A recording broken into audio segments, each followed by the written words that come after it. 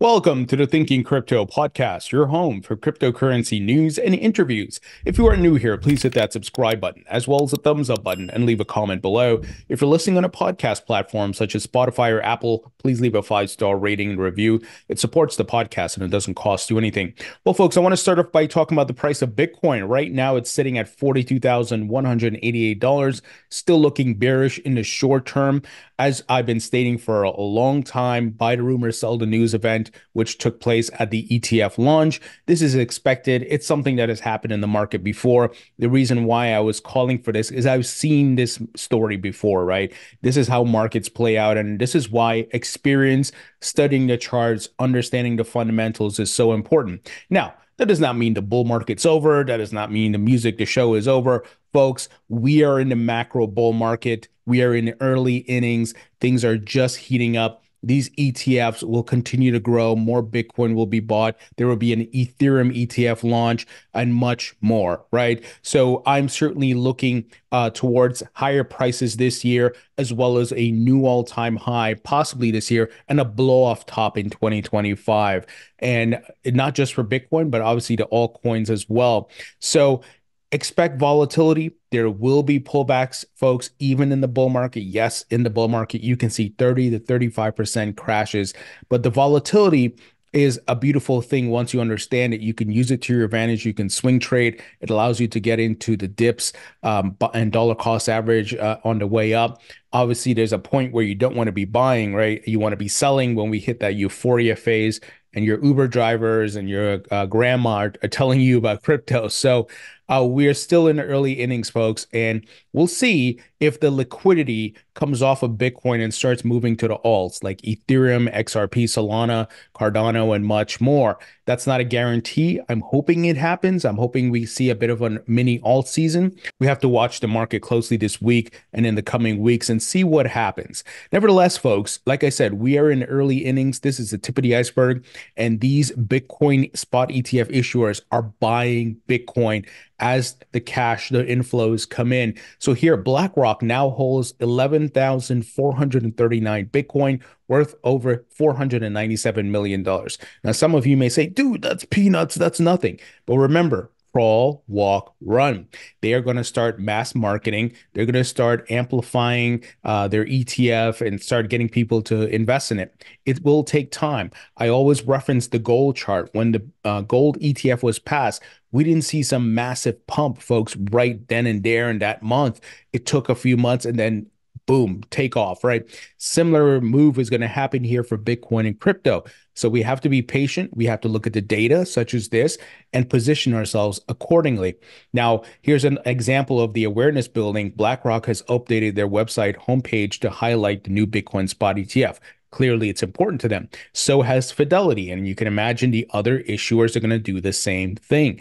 And BlackRock also released a new ad, and this looks like an ad for boomers. Here, Eric Balkin said, "This is how you market to rich boomers, folks. The calm disposition, easy to understand, invitation case, soft new age music, suit with no tie. Everything about it says it's okay now. The adults are here." So once again, folks, mass marketing has to ramp up. We've seen ads from different folks, and I'll be interviewing Matt Hogan, who's often been a guest on this podcast from Bitwise, and they have one of the best performing ETFs out there. They have the lowest fees, and I'm going to talk to them about their marketing plan and what they're going to do. So I'm going to get you guys some insights. But folks, like I said, early innings, we're at the beginning here. This thing has to ramp up, and it's amazing what's happening. James Seyfert also weighed in on the BlackRock ad, saying BlackRock's Bitcoin pitch coming to cable TV news, Antiques Roadshow episodes, and the Weather Channel near you. So, folks, don't be surprised if we see a Bitcoin ETF Super Bowl ad. It's certainly possible. Now, I know there's been some not so good things that have come out from crypto Super Bowl ads, and screw Sam Bankman-Fried. He's the idiot that messed up a lot of things. But look, as Eric Balkin has said here, the adults are in the room, and this is a theme I've talked about for a while in different interviews. That look, BlackRock on Wall Street, these are the guys who are experienced, who have the insurance, the assurance, the proper custody services, and they're not here to play games. They have all the white glove service and much more, and you're not going to see crazy stuff like what happened when FTX happened here. So one could argue we are turning a new leaf, right? And even if a Bitcoin spot ETF Super Bowl ad happens, it's not a bad omen. So I'm excited, folks. Now, I want to highlight something. Today, there was a bunch of weird XRP transactions highlighted by WhaleAlert. I've often cited data from WhaleAlert because they highlight the movement of crypto because everything's on chain, whether it be USDT, Bitcoin, XRP, or whatever crypto. And some people were going crazy. There was a lot of FUD. People are like, oh my God, look, 26 billion in XRP just got moved. Oh no, XRP is centralized and so forth. But it was all fake data. It was an error. So here, WhaleAlert, they said there is an issue with properly reading the Ripple node response, resulting in a few wrong posts. We fixed the issue. So the reason why I'm sharing with you this information is just there's a ton of FUD that started popping up, and I wanted to highlight that this was all as a result of bad reporting from WhaleAlert. So nobody is moving 50 billion XRP all of a sudden from this wallet to Bitfinex and all that jazz. It was all just nonsense. So watch out for the FUD is why I'm sharing this information. Now, folks, something I want to highlight, and this is important because we've had Jamie Dimon, Elizabeth Warren, and Gary Gensler all saying over the past few months, oh, crypto is only used by scammers and money launderers. And all of a sudden, the Wall Street Journal just reported this week, what's in those huge suitcases? $125 million in cash. A network of smugglers moved more than $125 million from London to Dubai, flying business class to gain extra luggage allowances. Wait, people use fiat currencies for money laundering? Oh my God. Elizabeth Warren and Jamie Dimon and Gary Gensler told me it was only crypto. Oh my gosh. This is the lies we've been dealing with, the false narratives, right? This is why we have to fight back. We have to use social media. We have to put out content and highlight the lies and hypocrisy of these people. You know, Paul Grewal of Coinbase, he said here, but I thought it's all crypto's fault, right? Question mark. Nate Garachi, who's president of the ETF store, said, how can this be? I was told this only happens with crypto. But folks, this is why financial education is important. This is why you have to do your own research, right? You don't take the statements of Elizabeth Warren, Jamie Dimon, Gary Gensler at face value. You have to go research and understand how markets work, how money works, how the world actually works. The fact is, before crypto existed, money laundering was done in cash, and it's still done in cash largely, probably like 20x more than what is done in crypto. The data shows that. Not to mention precious metals, right? Can be used, anything of value can be used in money laundering. So people are still trying to move cash to launder money. Why didn't these guys use crypto if it's so easy? Right? According to Gary Gensler and Elizabeth Warren, it's so easy to use crypto to launder money. It's actually not because all the data is on chain. And if your wallet gets flagged, you're done because we know where it's coming from. All the exchanges now use KYC AML, right? So this is why, folks, I take time to put out the news and the facts and also focus in on what Jamie Dimon, Elizabeth Warren, and Gary Gensler are doing because we are in a fight and a lot of it's narratives and they are trying to fool the public at large. It's not us who are financially educated. It's the people who are not paying attention, who are looking at this thing passively. They're just walking by reading headlines. And unfortunately, they may take Jamie Dimon's word at face value, Elizabeth Warren as well, right? Because they don't know what's happening behind the scenes. But clearly, folks, the false narrative that crypto is the primary cause of money laundering is false. Money laundering has been going on for a long time, and it has been done and is still being done primarily in cash and largely in cash. Well, folks, quick word from our sponsor, and that is Uphold. Uphold is a great platform where you can buy Bitcoin and all the top altcoins. You can also trade precious metals on this platform. They have 260 plus cryptocurrencies. They have stable coins and much more. They have a great platform, great app. Best of all, folks, they are fully reserved. They have transparency reports, so you can go look at those audits for yourself. They don't commingle or lend your funds out. They are a safe platform. I've been using them since 2018. I've interviewed the CEO, the CFO, so I trust this platform. I can vouch for it. So if you'd like to learn more about Uphold, please visit the link in the description. Now, I want to share some funding news. This is news I love to share with you guys because it shows capital is coming into the market. You have investors globally investing in the tokens as well as the companies building the infrastructure of the market. And I've often posed the question to get you to think about, why would they be investing in companies that are building infrastructure for the crypto market? Why? There's some people who are saying crypto is dead. It's, go back to the headlines in 2022, right? You saw all these things, crypto's dead, crypto's done, blah, blah, blah, blah, blah, right? They know it's just market cycles. They know on the horizon, blockchain, crypto, it's all here to stay. It's a new asset class. There's money to be made here. That's why they are investing in it. So there's quite a few things to highlight here. Crypto VCs have begun the year with a bevy of investments in startups that somehow connect crypto and AI, part of a broader belief that AI will be a transformative force in tech. Now, I've stated, guys, over the past year that I believe AI will be a narrative in this upcoming cycle. I do own some AI specific crypto tokens such as Render and Fetch.ai. I bought those at the dip, at the bottom of the market. They're up now. They actually look, I could take profits if I want, but I'm holding for higher highs and higher prices, of course. But here, let me continue. Many of the projects closing rounds are yet to have a revenue generating product, and to some, the AI investing boom may smell like former times where simply attaching the term blockchain to a project could help close a deal. Still, the investor interest is real. AI found a prominent place in the 2024 big ideas for the behemoth VC fund A16Z Crypto, and AI connected startups are leading the way in early 2024 startup funding. So this is something you want to take note of, right, folks?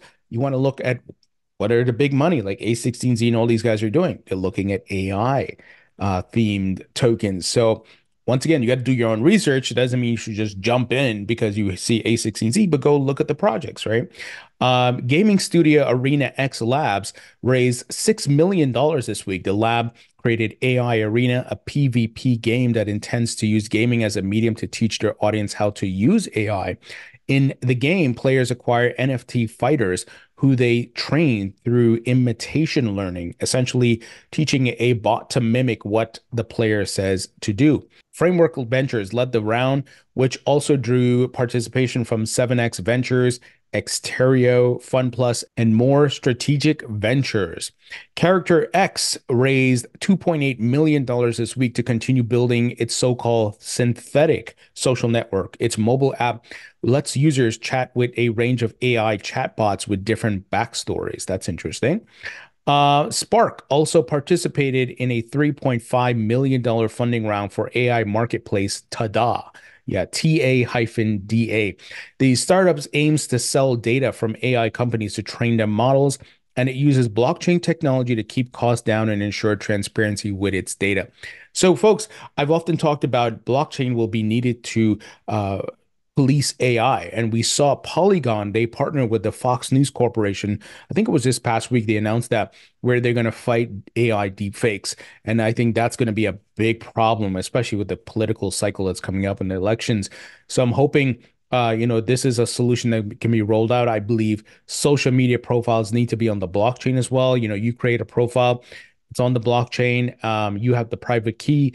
And this way, if there are impersonators and fakes that pop up, they can be easily flagged by the community. Hey, you're not on the blockchain. You don't match the origin profile. And, I think that's the future, guys. Blockchain will be the solution. So you're going to see a convergence of AI and blockchain, which is interesting. So in your research as to which projects you want to invest in tokens, you want to take a look at these things, guys. So we got some more details here. I'll give you the other notable fundraisers. Pontem raised $6 million in a round co-led by Lightspeed and Faction for its studio helping developers build in Move. Move is a programming language first developed by Meta for its erstwhile DM blockchain that is now used by Layer 1's Aptos and Sue. Web3 music streaming platform and music NFT marketplace Tune.fm cashed in a $20 million investment from LDA Capital. Binance led a $15 million round in gaming studio SkyArk. Crypto custodian and staking services provider Finoa, if I'm saying that right, announced a $15 million strategic round led by Maven and Balderton. So, folks, companies are getting funds, right? So if you have an idea, this is the time to go to these VC firms and pitch your idea. You got a company, you got a project. And once again, look at AI blockchain projects, do your research, of course. Now, folks, I want to highlight something that was making the rounds. Dave Portnoy, if you don't know who he is, the founder of Barstool Sports, uh, he put out a video this weekend, and it's hilarious. The title of it is Emergency Press Conference. I keep getting face effed by Bitcoin. It's actually hilarious. He did a good job because he highlighted his conversations with the Winklevoss twins back in 2021, I believe it is. But the main takeaway, if you guys go watch the video, aside from it being funny, is that Dave is a tourist, right? He didn't do his research. He took third-party information. Somebody say, "Oh yeah, buy Bitcoin and so forth," and he's like, "Okay, dude, I'll put $500,000 in." And of course, he doesn't understand the market cycles. He sells at the wrong time, and he gets wrecked, right? And this is why, even if you're a millionaire, you need to do your research because you could lose your money, whether you're putting in 10,000, 100,000, a million, whatever, right? You will lose your money if you don't do your research. You have to understand the market cycles. You have the fundamental. He doesn't get that. Dave is not taking time to study the chart. So let this be a lesson, folks, that this is why you need to understand this thing. Take 10 to 20 hours or whatever it is, research it, understand how the blockchain works, understand how the market cycles have played out. What are the key drivers? I try to share this knowledge on the podcast, right? I've often talked about the money printer, global liquidity, and impacting the prices of assets, and that includes crypto, understanding buy the rumor, sell the news event. I started the podcast talking about Bitcoin's price. What is happening here? Why are we seeing a pullback? Buy the rumor, sell the news. This is something that exists in TradFi markets, not just in crypto. These are fundamentals you have to understand in the market. So it's important to, once again, guys, do your research, study. Even the things I'm saying to you here on the podcast, go validate them. Go, research and see, hey, is Tony telling me the right thing? Is this actually right? Right. I often obviously share my sources. So I'm not making stuff up or, just talking to you and you're like a talking head and not giving you the sources or telling you where it's from. So I try to share the facts and my sources. That's important. I'm not here to play around. I'm here to make money. And I'm certainly trying to help some of you make some money too. And hopefully you have in these market cycles. Now, Alex Mashinsky, this scumbag, apparently he has failed to pay his lawyers and they are withdrawing from the case. So this is good news in a way, right? Because Alex and Sam Bankman-Fried, I think, should share a jail cell. They're both scammers, both liars. I had Alex on the podcast for years. Man was lying straight to my face, telling people, "Oh yeah, it's okay. Come put your funds on. You can earn this and that." Obviously, he was running a big scam. And of course, Gary Gensler and the SEC failed to stop him until the whole thing collapsed. So really, really pathetic. Now, guys, tomorrow morning, I'll be publishing my interview with Hugo Filion, who is the CEO, co-founder and CEO of Flare Networks.